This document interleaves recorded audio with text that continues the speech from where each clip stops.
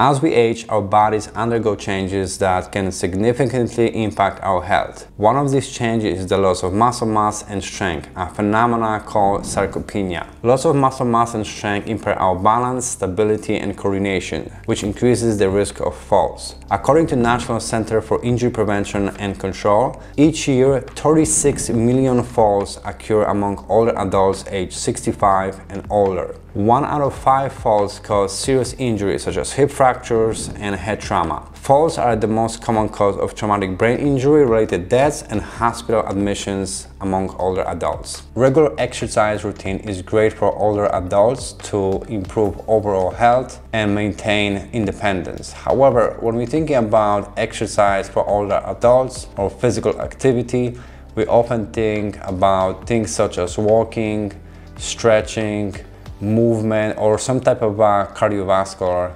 activity. However, in order to lower the risk for muscle mass loss and to maintain strength and independence, it is crucial to incorporate resistance training into older adults' routine. Resistance training or strength training is a form of exercise that involves weight training or resistance to increase strength and muscle mass.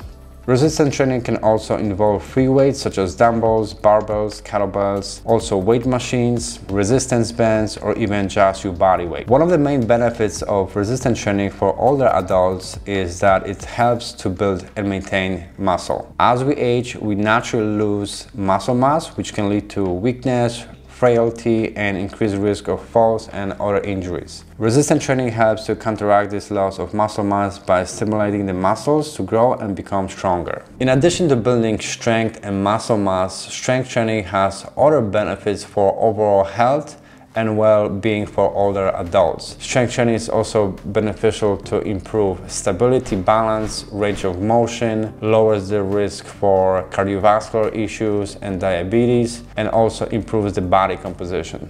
So by incorporating resistance training into their exercise routine, older adults can improve their physical fitness, reduce the risk for injury, maintain a physical independence, and enjoy a better quality of life during their golden years. Now, my recommendations for resistance training for older adults depends from the individual experience, fitness level, and health. However, I would recommend first to consult with the doctor to make sure that you are free to exercise safely and you don't have any restrictions in certain ranges of motion. If you are a complete beginner, I would recommend to start with very light weights, even incorporating body weights movements, and focus on proper form, making sure that you're completing those exercises correctly, and then gradually over time increasing the intensity. Focus on multi-muscle group movements such as a squat, a hip hinge, some type of unilateral movement such as back step up, and also vertical and horizontal press and pull, carrying movements, and rotational movements. I would also suggest to hire a coach that can help you keep you safe, teach you a proper form, and then gradually increase your intensity and making sure that you are progressing safely. But overall, start slowly and then build up from there. The recommendations are between 2 to 3 times a week, but that's obviously also gonna depends from the individual. But overall, resistance training is a great way for our older adults to maintain independence, strength, and be healthy.